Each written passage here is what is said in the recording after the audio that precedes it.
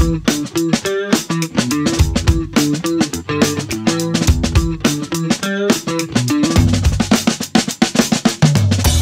give you an example, I have a code file with about 17,000 lines of code.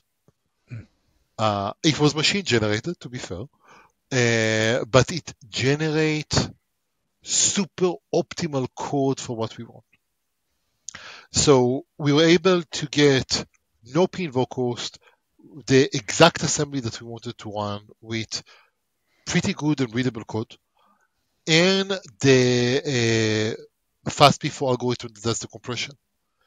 And now going to go all the way back to talking about Lucene and the cost that we incur there with batching and merging. So try to imagine that I have a list of sorted items.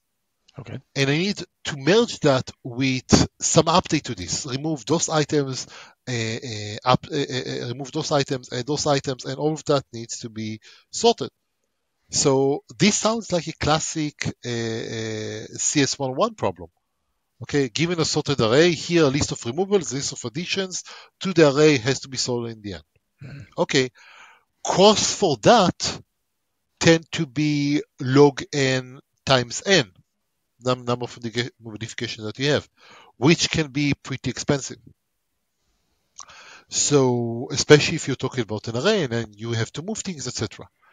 So that is a huge aspect from our perspective, because that's the point. I need to be able to do those sort of merges when you add or remove items as efficiently as possible. So what we started doing then is we realized that because the CP4 algorithm was faster than memcopy, we're actually able to do the following trick. We have a sorted buffer of items and modification on that buffer.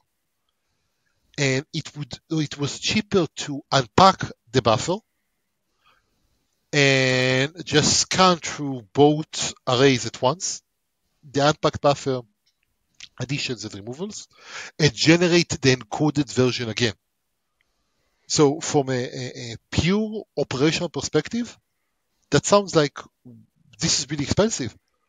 But because we're able to do that, because we operate on the compressed form, and the cost of actually bringing the data to the CPU was the dominating cost, we're able to achieve really good performance. Now, just to give some context here, in a 4 kilobyte buffer, I can plug in something in the order of 7,000 document IDs. So that is a really high compression ratio, and that gives me a lot of flexibility. And so if we put all of those together, we were able to actually achieve the ability to independently update the index, and then we get and then we're able to actually make small changes or big changes without this, I'm going to do this fast, but I would have to pay for that in the future. So all of this is just about how do I actually index. So I take all of the data, throw it into the structure that I want. The next stage, which was a lot more complicated, is actually build the query engine. And this is complicated because I'm giving you a lot of freedom. So presumably in the past, you run into scenarios where you have to write a compound index. What is a compound index? I'm writing a query, and I need to touch two fields. Right. Okay. If I always need to query on those two fields, let's say first name and last name, I want them to be both in the same index. Makes so sense. I typically have last name and then first name, and then I can search either by last name and first name or just by last name. But this index on those two fields will not let me search just by first name.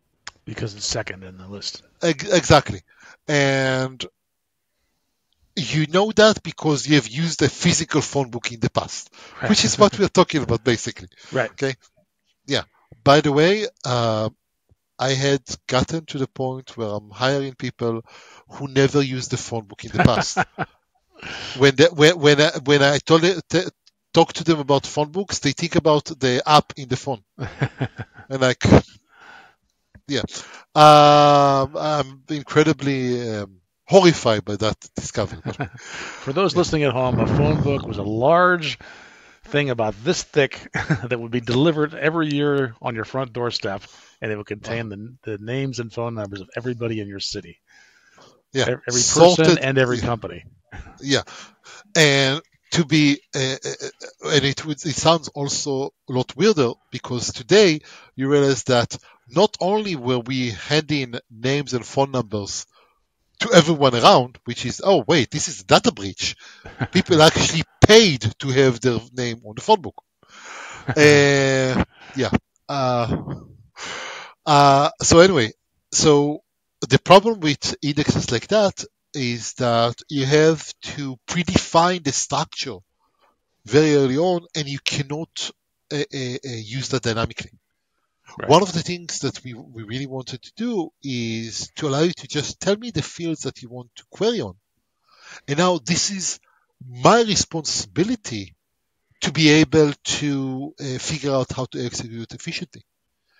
And if you think about the study I showed where we have posting list of items, so this is basically how it works behind the scenes. You are making your queries. Give me all of the blog posts where the title include this term and the status is publish and this is in the future. And those are internally, those are three different terms that are not tied together into a physical structure. So you may want to say, give me all of the published items in the past year, or give me whatever combination you want. In a traditional database with traditional indexing system, if you want to support all of those queries, you have a combinatorial explosion of the number of indexes you want in order to actually execute those queries efficiently. The way that we are doing that, we are taking all of those individual posting lists. And remember, those are compressed and highly efficient. And then I can just do intersection, exclusion, and all of those sort of things really, really efficiently and cheaply based on the compressed data forms and the way that it works. It turns out this is also to a large extent how Lucene works. So we were able to stand on the shoulders of giant in this regard. Mm-hmm. But this was an amazing, and we're able to, because of those things, we're able to get far better performance until we ran a bad query. And the bad query was something like this. Give me all of the published blog posts, sort by date, okay. Top 5. That's a bad query. It sounds simple. In SQL it would be simple. Yeah, it's very simple. Now, think about what it means from the engine perspective. Okay, give me all of the published queries. Okay, I have 70 million of them. Wow. So if it did that without filtering, that would be a problem. Yeah. So now you want me to sort them by date descending. So we typically, you start scanning through the list. And this is typically, if you didn't say anything, then this is based on insertion order. So you effectively have to scan through 70 million records, and then you have to sort them. I see. And that turns out to be super expensive. So the right. moment that you have a query that has to sort over a large amount of data, you're paying a huge amount of cost. For Lucene, they are paying that cost. If you have a large data set you need to sort, they would have to sort the entire thing. Now, there are tricks on how to do that using heap and not much of other stuff, but you still have to pay the cost. Where Lucene does something really interesting is that when you want to sort on a field, it would read into memory all of the unique values in that field. So if you have, I want to sort by date, and date creation date, for example, which tend to be relatively unique, you may have 10 million items with 10 million distinct dates. So you're going to have an array with 10 million items on it. And then it is able to sort very quickly because it can just jump to the relevant location in the array and sort on that. I see. And due to the nature of the way that Lucene works, then it is able to cache that for a period of time, so that's good. But Corax doesn't work like that. Corax doesn't have, I can optimize based on things aren't going to change. So this was a huge problem for us because now I have 70 million records and I have to find the date for each one of those before I can even do the actual sorting. Now, 70 million records and the data set that we're testing was a few hundred gigabytes in size. So you now have to start reading randomly from the disk. And it killed the system. So we couldn't do that. For small data sets, it was amazing because it was able to do it very efficiently, but for large ones, it's a killer. So we actually implemented an optimization where the way that we actually structure the query isn't based on the way that you wrote it. We rewrite internally what we are doing in order to execute that. Okay. In this case, we have a large data set. The number of results in this query is relatively large. So we already have an index that we can scan through the records in an order fashion. So if I have a lot of results, I'm going to do a speculative operation and say, okay, let me start scanning the list of dates from the bottom up and try to find matches with the results of this query. Because I'm searching bottom up, this is descending order, then I'm actually getting that in the right order back. So the entire thing, and again, I'm trying to describe in an hour a process that took us multiple years to actually implement design, and I don't know if it makes sense to hear that at you at least have the reference of the Hop encoder and the SynPass before, etc., to go look if the listener are interested in that. But the upside of that is that we were able to achieve that goal of being 10 times faster, being that much easier. And it's funny because the cost isn't limited to, just my queries are faster. Reduced allocations mean less time in GC, means that I have more time to do actual work. Overall latency is up. Overall performance is higher just because of that. And it's just really funny to see the effect across the board, across everything after this. Yeah, it sounds like you had to solve a lot of hard technical problems in order to implement Coax. Yeah. Yeah, and that's part of the reason that you started 10 years ago. Now, this indexing engine is in the product now? It's in RavenDB? Yes. How long ago did you go to production with that? About 3 months or so. Oh, brand new. We released it in early October. Okay. What's been the feedback from your customers? It's faster.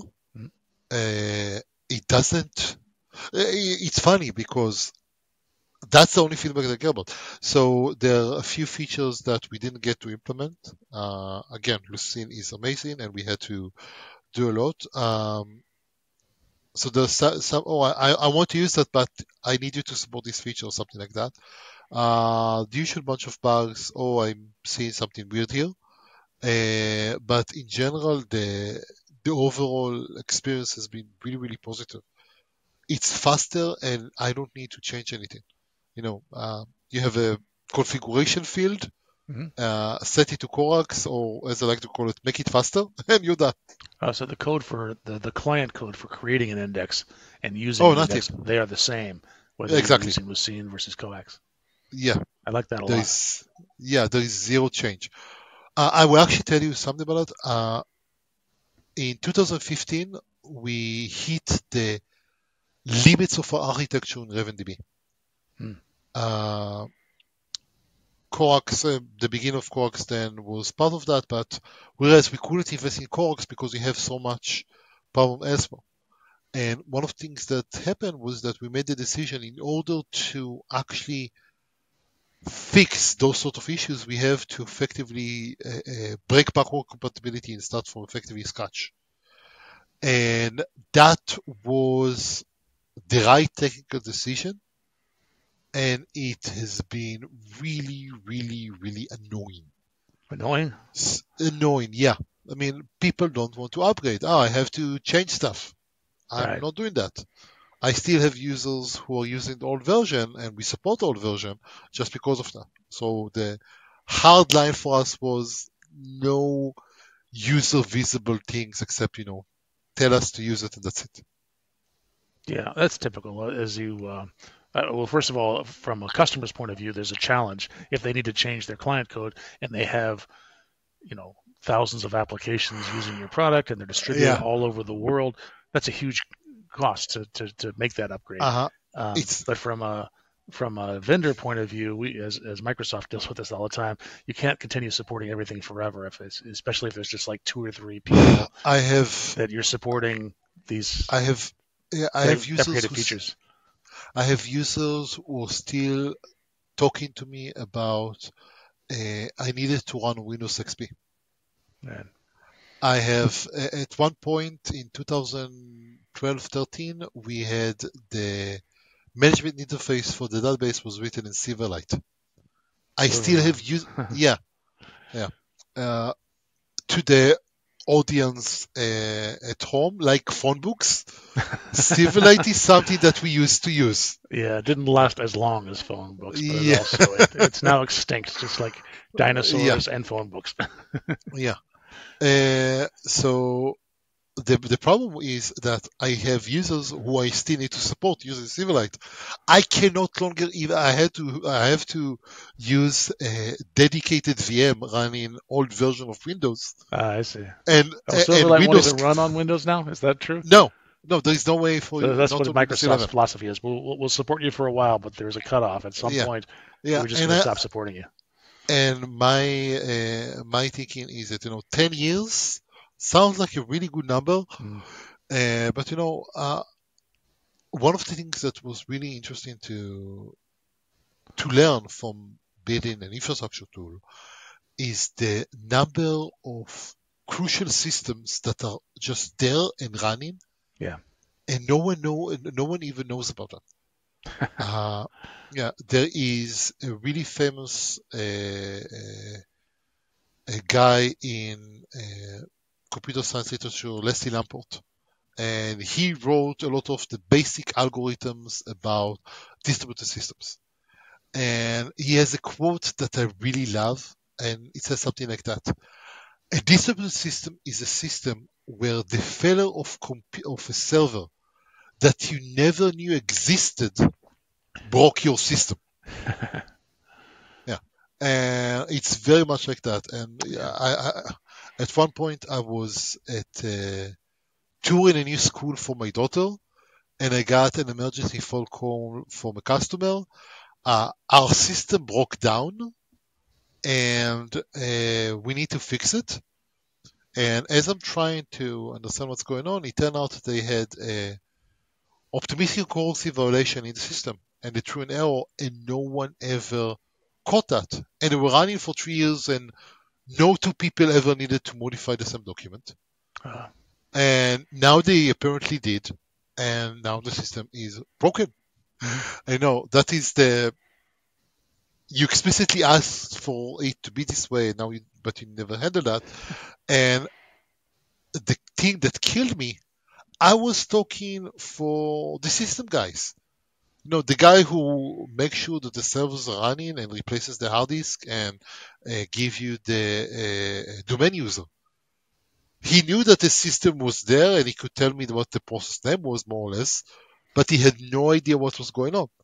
Yeah. But I, as the database vendor, had to basically go back and figure out what was going on. And the people who wrote it were long gone. No one knew how it worked, but that's the system. Yep. During my consulting days, I remember lots of cases like that. Sometimes the source code doesn't even exist anymore. You've got to somehow regenerate that, and sometimes. At one, yeah, at one point, I had a policy. I had a client who refused to use source control. Right. Yeah, and I'm like, I don't even know how to approach that, but I made sure that part of the deployment of the code, including the all of the sources. So you had an embedded resource in the binary. Here So is at the least zip it was of all of the recorded files. somewhere. Yeah, Yeah, yeah, I've never encountered anybody that didn't want to use source control, but I did. It was 10 years ago as a consultant. I often encountered people that weren't using it; they were just ignorant about it. They yeah, weren't aware of the importance of it or the existence of it. yeah. And But I don't generally, know. when they learned about it, they were open to the idea. Except that now we have Git and talk about food guns. Like you have to learn to use that properly. Right. And honestly, I'm thinking about. I've been doing this for 25 years now, and I'm looking at new people coming into the profession, and just the changes in C# alone, from link, async, vector instructions, pattern matching, all of those sort of things. And in the environment of, you have Git and merge conflict and stuff like that, the amount of things that you have to deal with is absolutely insane. Sure. We're just about at time. Can you point us to some resources? People want to learn more about this. So I actually had an in-depth webinar talking about Corax recently. I will send you the link to that. Great. I'll put that in the show notes. Yeah, and you can go to RavenDB.net. We have RavenDB running there, and you can test it and try it out. You can run it on anything from Raspberry Pi or up, including in the cloud. Excellent. Well, Yeah. Oren, I really appreciate your time and all the knowledge you're pouring on. This is a concepts that I'm really unfamiliar with. So I learned a great deal today. Thank you. Thank you very much.